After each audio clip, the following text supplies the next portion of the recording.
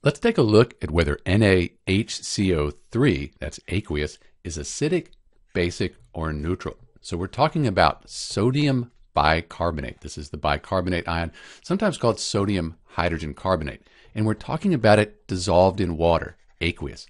We want to know if it's an acid, base, or neutral when it's in water.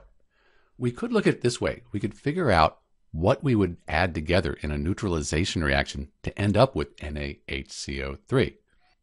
So we took sodium hydroxide, and if we added, say, carbonic acid, H2CO3, when we add these two together, we'll get NaCO3, but the sodium would have a positive charge, and we have a 2 negative charge for the whole carbonate ion. So we're going to need 2 sodium atoms here, and then we get water because it's neutralization. Let's balance this really quickly.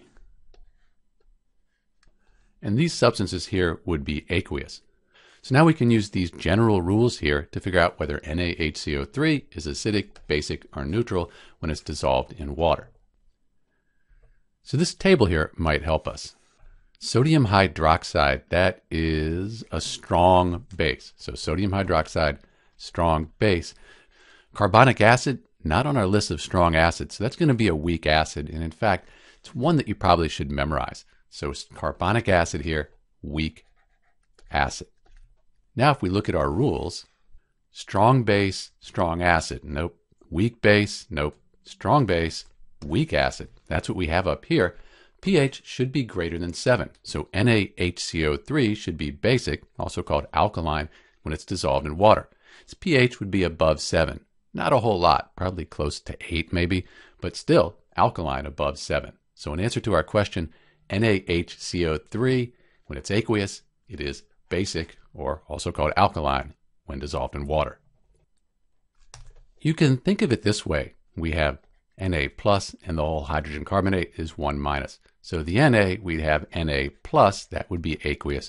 And then our hydrogen carbonate ion right here, that would be aqueous as well.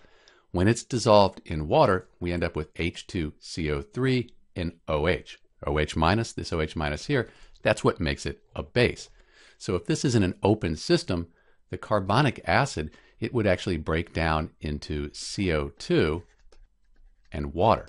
CO2 is a gas that would leave the system, water, neutral pH. So we'd have an excess of these hydroxide ions. That's what makes NaHCO3 basic when it's dissolved in water, these OH minus ions. This is Dr. B.